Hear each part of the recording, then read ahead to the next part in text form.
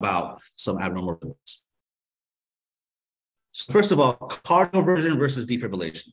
In cardioversion, it's usually synchronized. What that means is that the electrical impulse is going to be in sync with the R wave. So if you think of here we go, PQRST.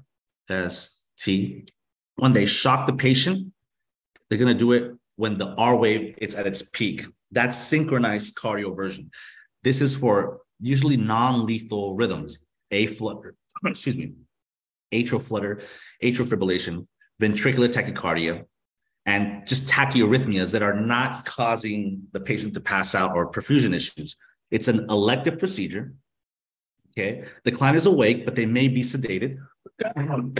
Excuse me.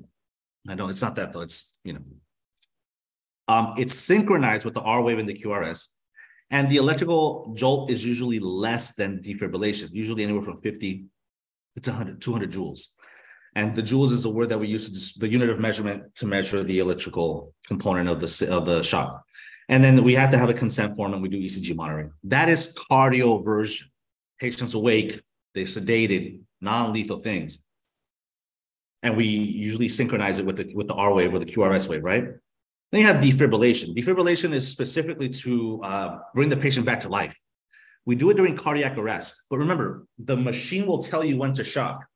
If you have absolutely no rhythm, you can't shock that patient. But if they have cardiac arrest, the heart's not pumping because of ventricular fibrillation, then yeah, we can defibrillate. It's usually not synchronized. Usually for cardiac arrest, ventricular fibrillation, or pulseless tachycardia. Again, if you have no rhythm, you can't shock the rhythm. Otherwise, all you're doing is making carne asada. Okay, you're just frying the dude, because you need to have a rhythm that's shockable for defibrillation.